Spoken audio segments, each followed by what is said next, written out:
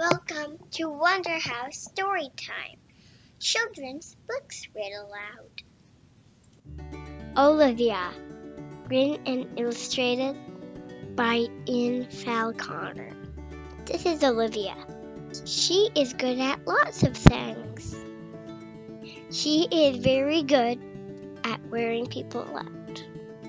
She even wears herself out. Olivia has a little brother named Ian. He's always copying. Sometimes Ian just won't leave her alone. So Olivia has to be firm. Olivia lives with her mother, her father, her brother, her dog Perry, and Edwin the cat. In the morning, after she gets up and moves the cat and brushes her teeth and combs her ears and moves the cat, Olivia gets dressed. She has to try on everything. On sunny days, Olivia likes to go to the beach. She feels it is important to come prepared. Last summer, when Olivia was little, her mother showed her how to make sandcastles. She got pretty good. Sometimes Olivia likes to bask in the sun. When her mother sees that she has enough, they go home. Every day, Olivia is supposed to take a nap. It's time for you to know what? Her mother says.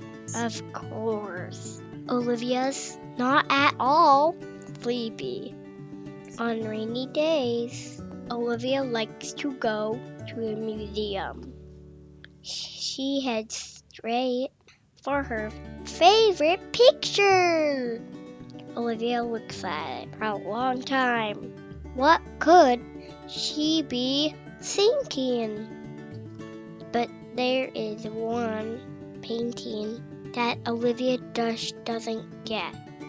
I could do that in about 5 minutes, she says to her mother.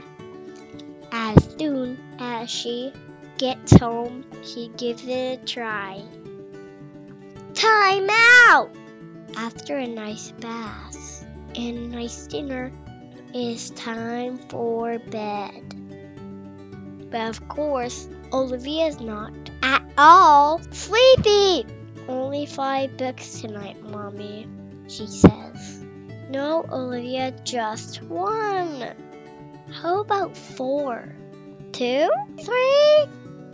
Oh, all right, 3. But that's it.